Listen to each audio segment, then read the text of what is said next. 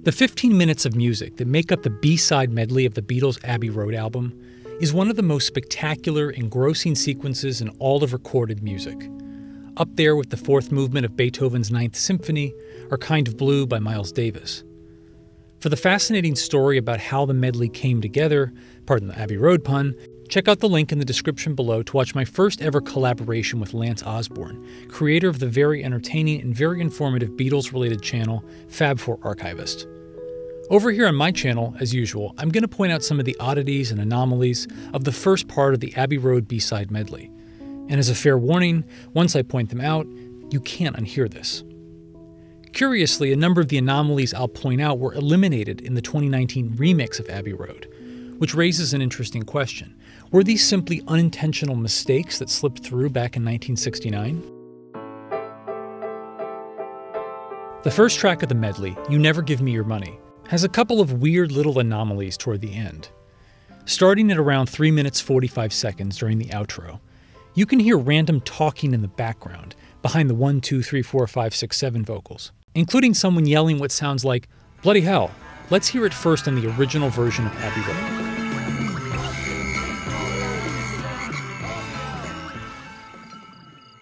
Now let's listen to the same section from the 2019 remix.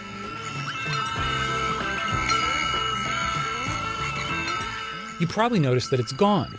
For whatever reason, this ghost vocal, probably left over from one of the instrumental backing tracks, was either covered up or removed from the 2019 remix. In its place, there's a series of new guitar notes that weren't audible in the original mix. It's a great example of the creative decision-making that goes into a true remix, which involves taking the original master tracks and creating a mix from them, sometimes altering the way that a song has been heard for decades. Was this creative choice the right call? Let me know what you think in the comments.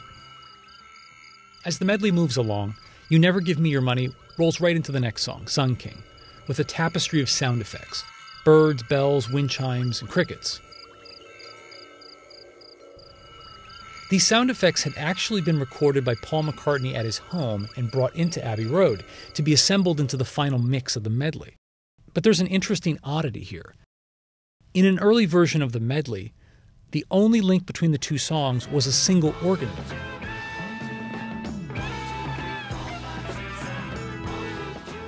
Here's what it originally sounded like. I sort of wonder why they didn't combine both, since both sound actually pretty cool.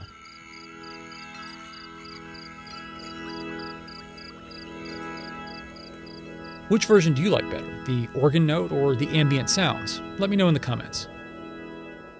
On the next track in the medley, Mean Mr. Mustard, pay close attention to the tambourine, which Ringo begins playing at around 8 seconds. It starts out sounding pretty normal, but after around the 30-second mark, you may notice that the tambourine starts to noticeably drop in volume whenever anyone is singing.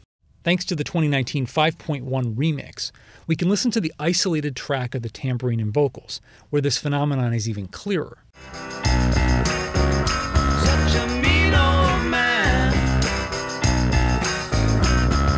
His sister Pam works in a shop. So what's going on here? Well, there's a couple of possibilities. It could be that Ringo was just striking the tambourine with softer hits on the beats that happen to have vocals. But that seems unlikely, considering that's not how he plays it at all in the first part of the song. One theory suggests that it was lowered during the mixing process. That is, some engineer at the console was lowering the tambourine so as to not overpower the voice track. Yet another theory suggests that it's the effect of a limiter or compressor, which is a piece of studio equipment, today it might be a software plugin, used to flatten or compress sound above and below a certain decibel level, so that the loud and softer parts are at a more constant volume.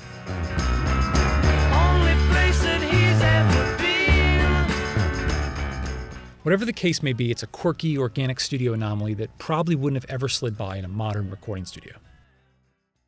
Moving on to the next song, Polythene Pam. If you listen closely at around 6 seconds, you can hear a ghost or guide vocal bleeding through quietly in the left channel.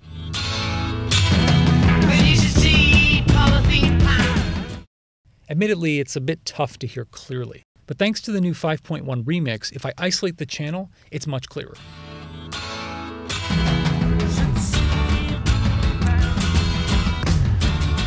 Toward the end of the song, it happens again, as you can hear one of the Beatles counting the measures of the guitar solo leading up to the outro. While it's pretty clear even on the final stereo mix of the song, let's listen to the isolated 5.1 stem.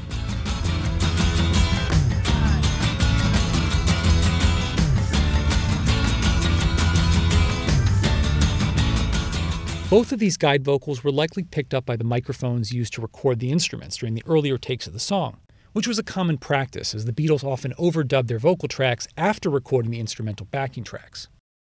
If you're interested in learning more about how guide vocals like these sometimes ended up in final mixes, check out the other video on my channel about ghost vocals. As for the last song from the first half of the medley, She Came In Through the Bathroom Window, I've always wondered exactly what John was saying during that transition from Polythene Pam.